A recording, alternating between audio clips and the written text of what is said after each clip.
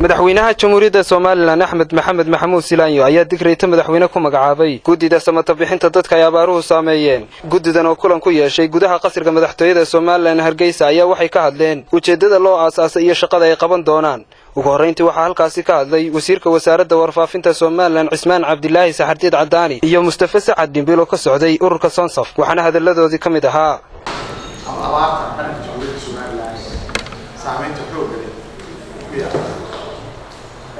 Gudida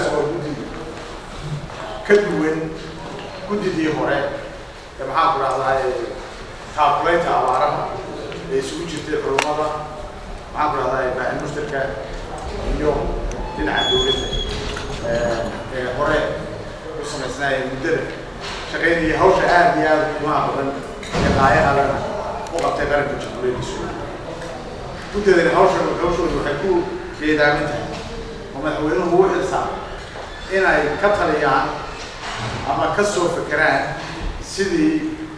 dadka ay abaaruhu saameeyeen ee barakacay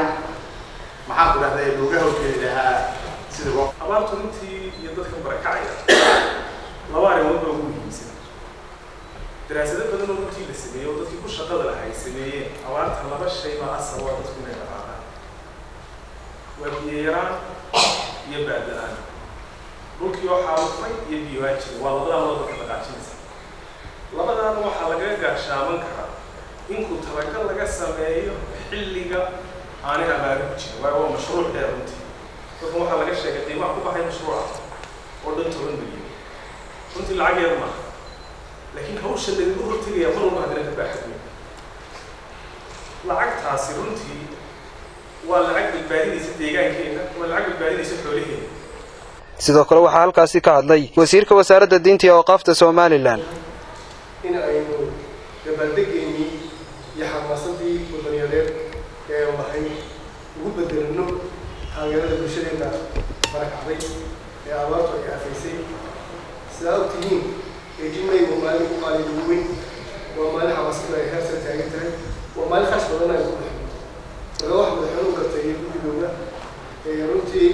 inay ka shaqeeyaan sidii xamaasada lagu rogi lahaa taabweyn iyo kahortaga ama ilaahdo maxaa ku raadayay abaarta ay dhaafaysay sidii dadkeenu loogu dadkalaysan loogu gudban lahaa hadday xoolaynta ay sababtu sheegay xoolayn iyo beerayn iyo biyihii oo la qabto runtii guddidanu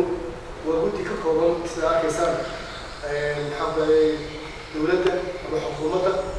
iyo axsaabta wadaniga mucaaradka ama maxaa ku raadayay axsaabta qaranka iyo ururada bulshada rayidka ah hadday tahay soo safarkeeda haweenkii hadday tahay badmaaduunkii iyo ganacsatada ururta ganacsiga ay majalayso iyo maxaa ku raadayay qaybaha kala duwan ee Somaliland dhammaan waxaa isugu tegay in la sameeyo qaabkii iyo muxuu ahaayey dhaqaale ururin ku xariisan muddo 5 maalmood oo 8 May ilaa iyo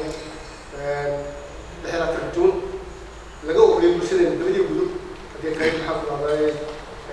المشوكة هذي كانت المشوكة في السوق هذا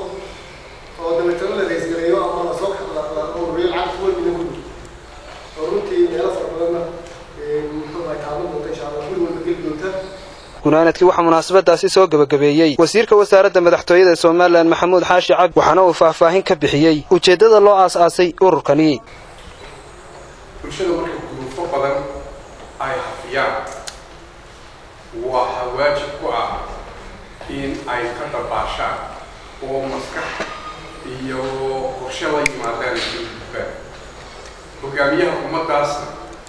xilka ugu weyn baa saaran inuu marka ummadiisa ku jiheeyo qorshaha ay kaga bixi lahaayeen waayo dhibaatooyinka badankoodu waa waxaan qorshaha marka hore inoogu jirin dhibaatadaasi markay timaado markaynu qorshaha hore inoogu jirin waa inaynu qorshe samaysanaa aynu kaga samaynaa madaxweynaha Jamhuuriyadda Somaliland waa hogaamiyihii qaranka ummadoo dhan waa madaxweynihii ay doorteen isagaa u madax u hogaamiya koox iyo qayb gaara iyo xisbi gaara madaxweynuhu maaha bulshadoo dhan u yahay muxuu ahaayey hogaamiya isagoo taa ka duulaya mas-uuliyaddiisaas waxa uu qiimeeyey duruufta dalka ku jirta wuxuu qiimeeyey xogaha ka soo gaadhayay dadkii abaaruhu tabaaleeyeen ee faraha badan ee hayadaha u xilsaaran ay u soo gudbiyaan waxaa lagama maarmaan u arkay markaa in xil weyn ummaddiisa iyo isagaba ka saaran tahay inuu maanta dadkaas u baahan yahay in duruufta abaarta laga samatabixiyo wixii ay ka dhaxleen wuxuu lagama maarmaan u arkay inay ka kabtaan muxuu ahaayey abaalihii soo gaadhay xoolahoodii oo baxay 170 sida la xaqiijinayo beerahoodii oo in badani ay muxuu ahaa nabaad guureen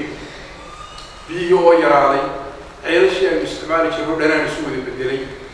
biyaheedii oo iska socdo durdura waxaas oo waayaba ay haystaan wuxuu arkay markaa munaasabadii qarankan ee weynay ee ummaddu ay cabiri jirtay dareenkeeda ee dabaaldegi jirtay ee ay ku midoobi jirtay in maanta ay ka mudan tahay in mashruucaasi kala loo jeedaa